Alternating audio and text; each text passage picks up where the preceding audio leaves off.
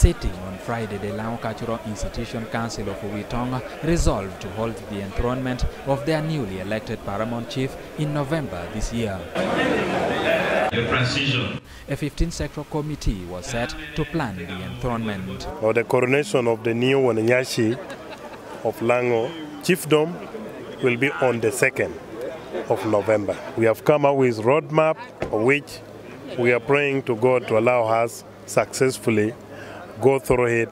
Government Chief Whip Denis Hamson Obua was appointed to chair the National Organizing Committee, deputized by Maruzi County MP Maxuel Akora. So it's a very significant function that for the first time in many years, in more than 20 years, Lango can come together and showcase to the rest of Uganda that we are also here and we are important. We have now today set about 15 committees that should work with the chairpersons and the members and engage other stakeholders.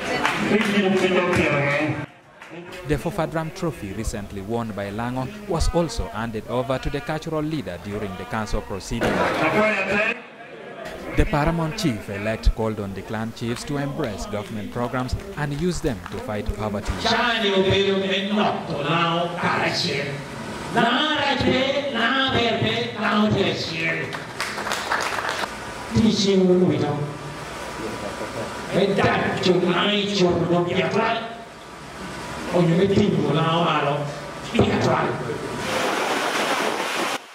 The council session was, however, disrupted by heavy downpour.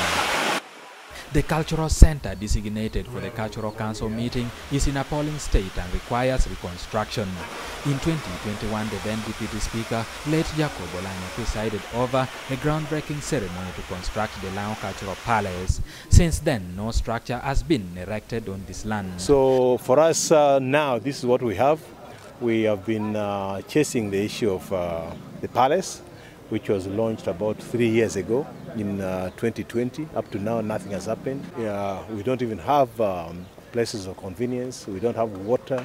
We don't have shelter. We don't have any decent facility here. The contractor is there. What was needed was the physical planning authority of Lira City to approve. And now that they are on the process and OPM has already paid them, it will happen. The contract which was awarded to CMD Investment Limited to start the construction of our palace had expired.